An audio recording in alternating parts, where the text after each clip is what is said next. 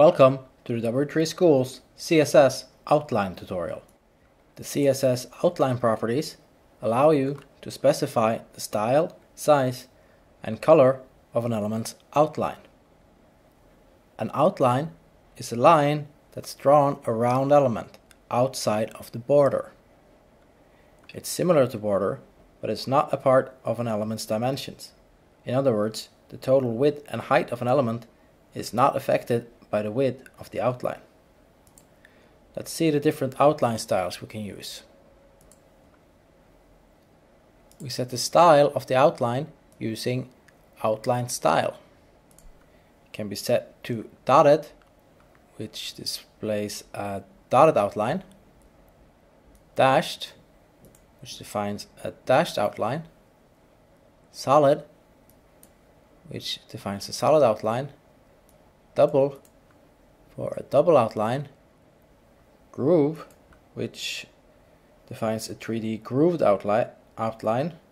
The effect of the 3D groove depends on the outline color value. So let's set a width and color so we can demonstrate it a bit more clearly.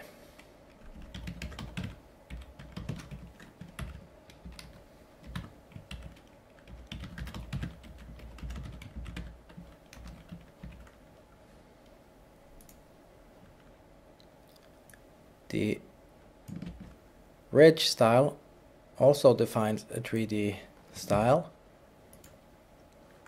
and now you see that the two outlines overlap each other since they're not a part of the element's dimension. So let's add some margin to all the P elements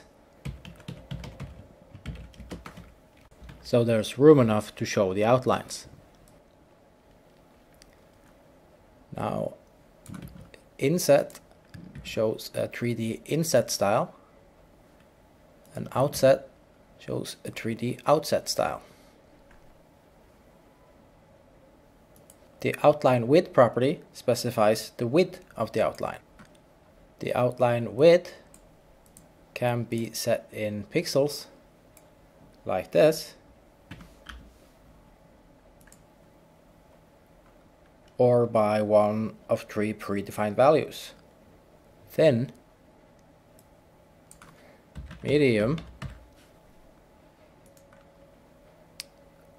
or thick.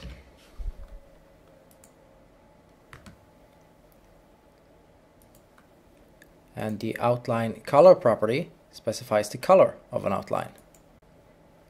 The color can be set by a hex value like this, or an RGB value like this, or a color name like this. To shorten the code, you can also specify all the individual outline properties into one property. This is called a shorthand property. And the shorthand property for outline properties is outline. And you can set the width, style, and color.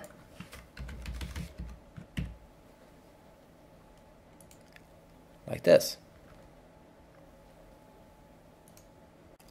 On the W3Schools tutorial page, we list all the CSS outline properties, and there's a link for each property that goes to our CSS reference, where you can find more information for any CSS property.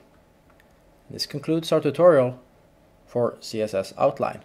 Thank you for watching.